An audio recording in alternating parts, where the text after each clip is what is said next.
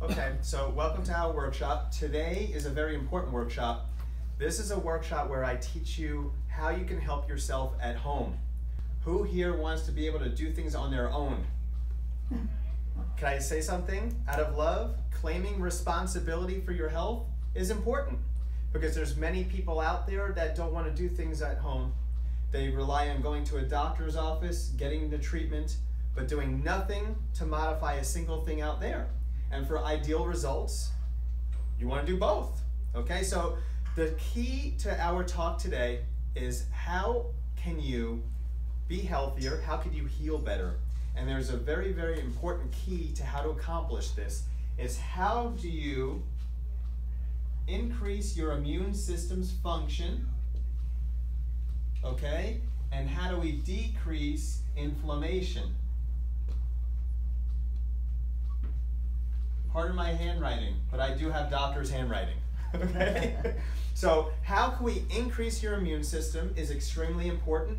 Your immune system determines how well you heal. How do we decrease inflammation? Who here by show of hands is familiar with the term inflammation?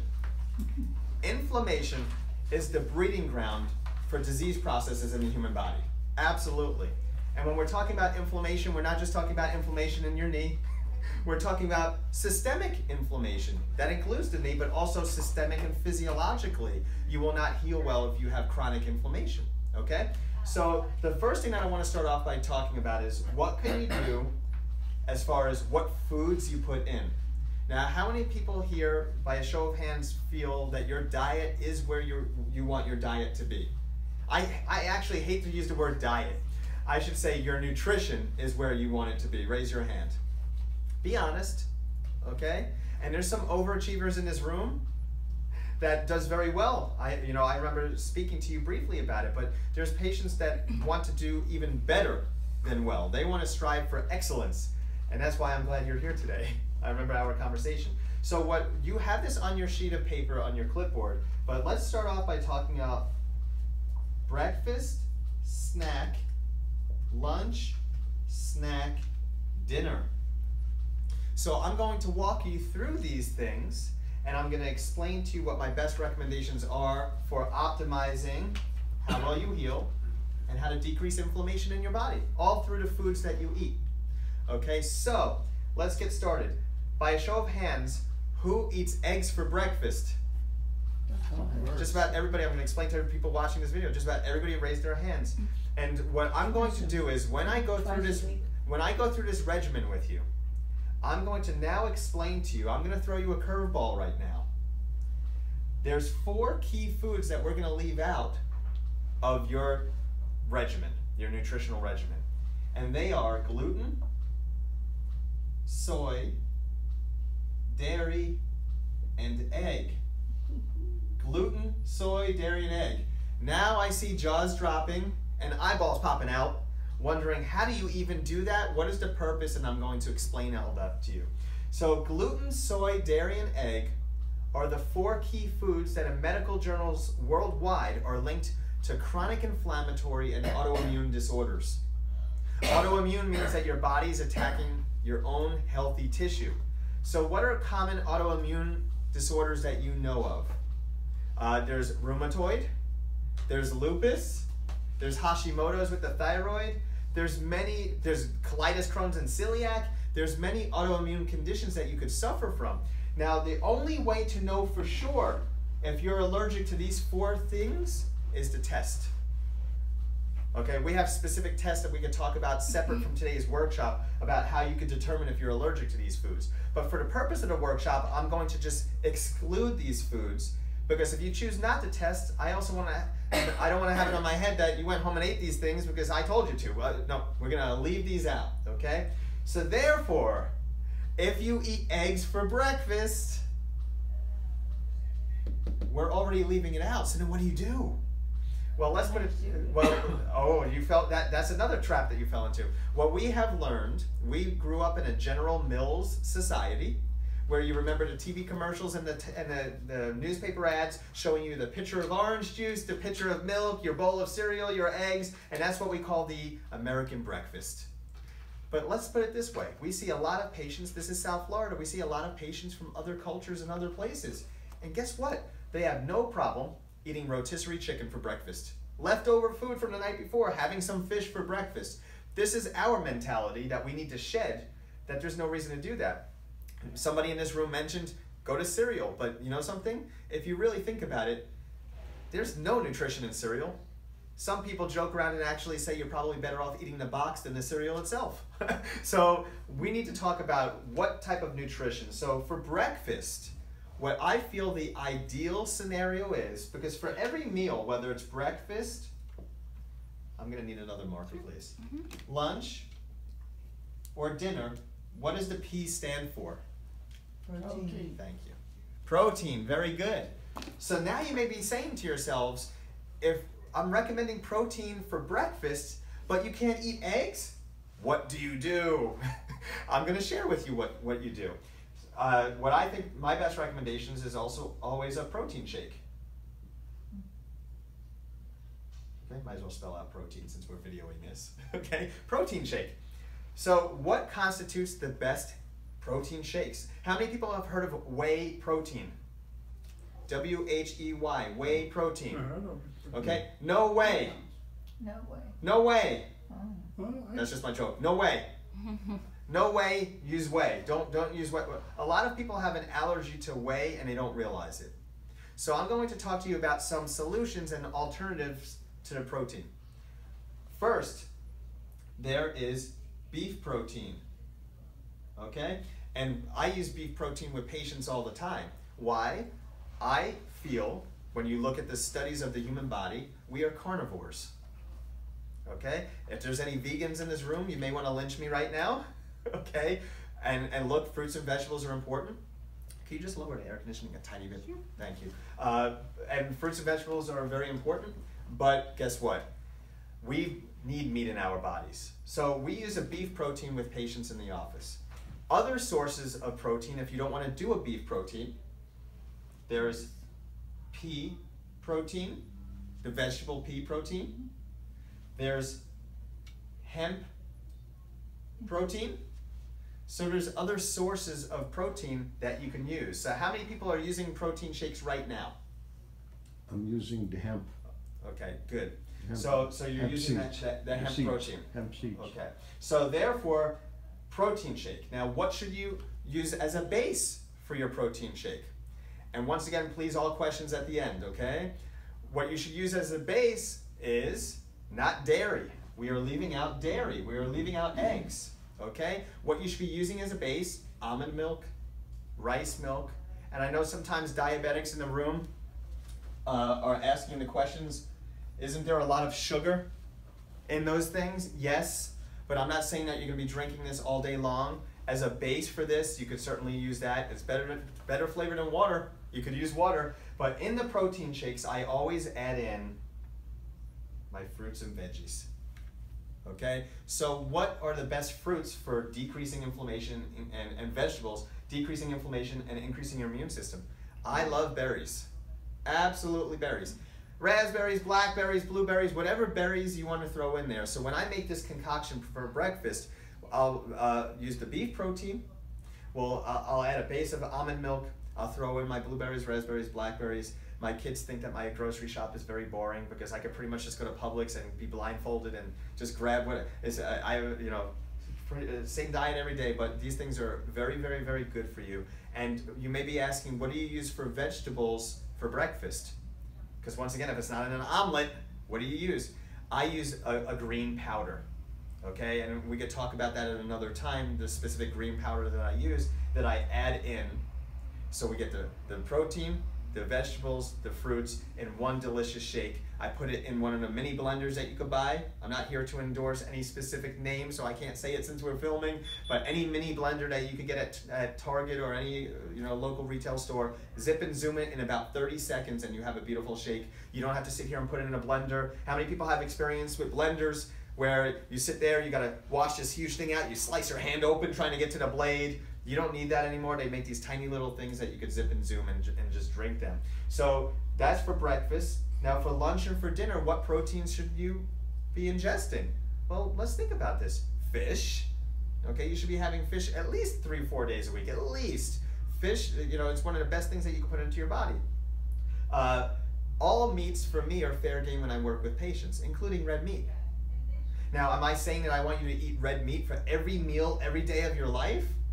Absolutely not, okay? But guess what? An occasional red meat, me personally, I could explain to you what I do personally. When it comes to advice one-on-one nutritionally, I would never give you advice in a workshop setting.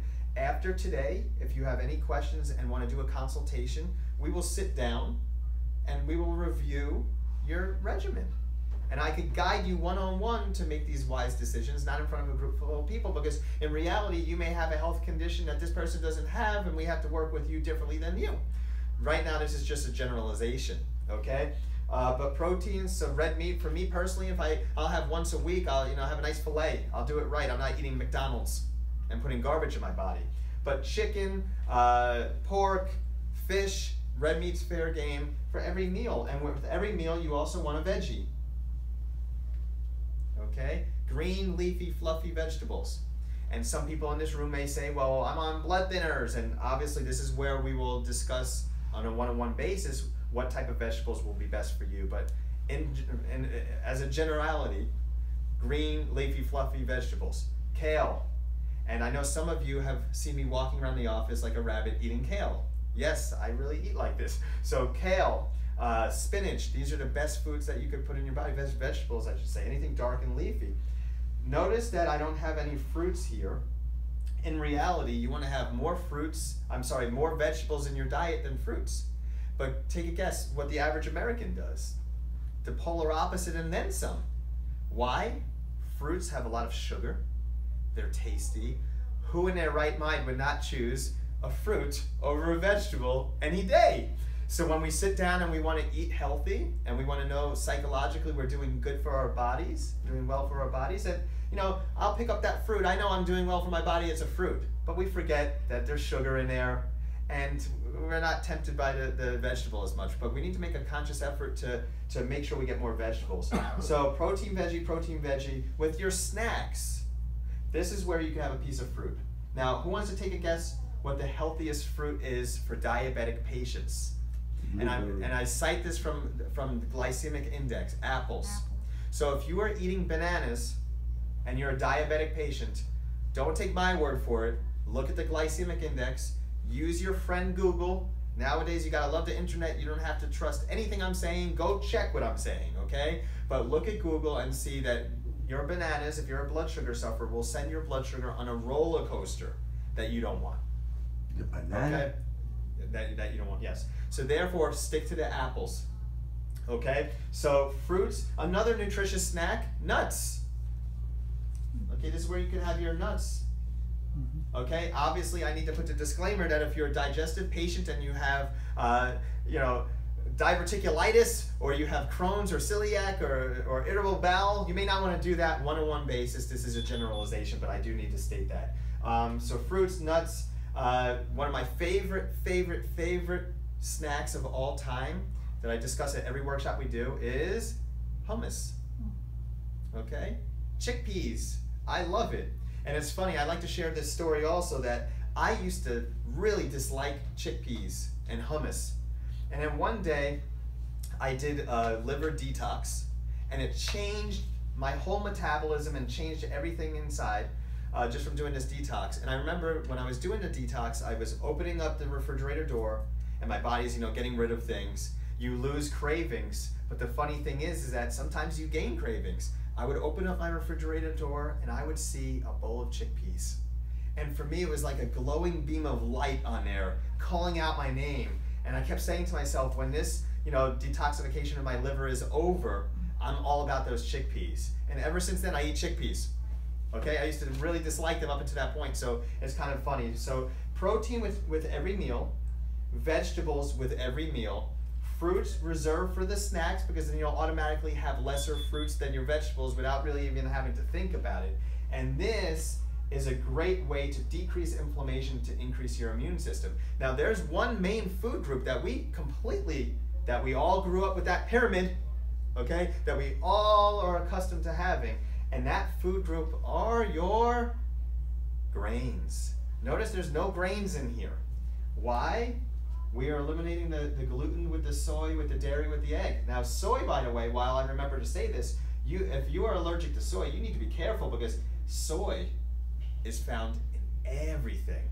So when we see patients with major food sensitivities and allergies that we test for, oh my goodness, you know, soy, if you are allergic to soy, is found in almost everything you can imagine. So we really need to do our due diligence. Nowadays, with the fancy smartphones that we have, they make smartphone apps where you could put in what your food sensitivities are, and when you go to the grocery store, you just scan the label. And you don't even have to read a label anymore. It's that fancy. You just go there and, oh, I can't eat that. So, because sometimes labels are hard to read. I remember going back to undergrad. I'd like to share this story. I went to undergrad upstate New York in Binghamton, okay? And I was a biology major. And one of the classes that I took was a nutrition class. And we spent half the semester, literally it seemed, talking about the correct way to read a food label. And it sounds silly until you're that person that needs to go read the food label, okay? So, with that being said, this is a great regimen to decrease inflammation, increase your immune system. Now, the grains we leave out because the grains are things like gluten. So I know that we have always had ingrained in our minds to eat grains. For the purpose of this workshop, I'm leaving out gluten, but if you can do this regimen, there's actually a name to this regimen. The name to this regimen, does anybody want to call it out? There's a specific name. I did not make this up. I am merely communicating to you what this regimen is. Does anybody want to take a guess what this regimen is called? The Mediterranean? Very close. That's a very close, and in our workshops people very often say that. This is called, you ready? Drum roll. This is called the paleo diet. Paleo. Okay? Paleo diet. I know I hate to use the word diet, I mentioned that earlier. Regimen, however we want to say it. But paleo, bringing us back to Paleolithic era, where we were hunters and gatherers. And there weren't any processed foods. You would go out and you would slay an animal and you drag it back to the cave and you grow your fruits and vegetables, and therefore that's what I practice personally and I discuss with patients. The best way, I'm going to say this to the end of time, to increase your immune system and to decrease inflammation.